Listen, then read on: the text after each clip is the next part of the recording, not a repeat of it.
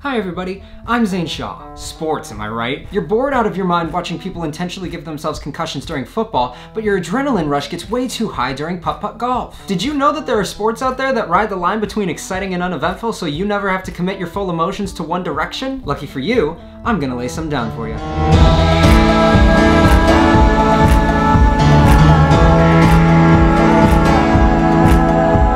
Ever been doing some household activities and think to yourself, I really wish I was falling out of the sky right now? Extreme ironing. Enjoy that adrenaline rush of getting those wrinkles out while also just laying back and letting your body plummet towards the earth. Don't you just hate it when your food is in the fridge instead of outside on the ground covered in dirt? Cheese rolling. A man rolls a wheel of cheese down a very steep hill. A horde of people go racing after it. The first person to cleanly get to the bottom of the hill also gets to keep and eat the cheese. It's perfect for when it's not perfect. Don't eat that cheese. Are you in the same boat I am, where you have such a messed up face that people are constantly throwing tomatoes at you just because of your presence? Gurning contest. Now you can be rewarded for having an awful face. You don't even have to try. You just win.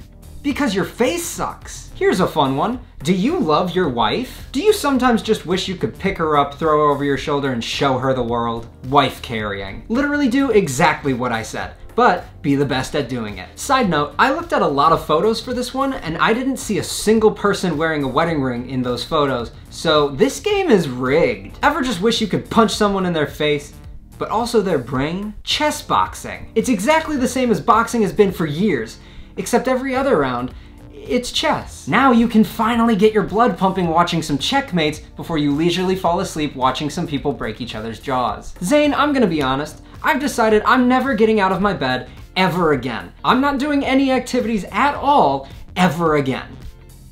But I need to feel the rush, you know? Bed racing. You don't do a damn thing.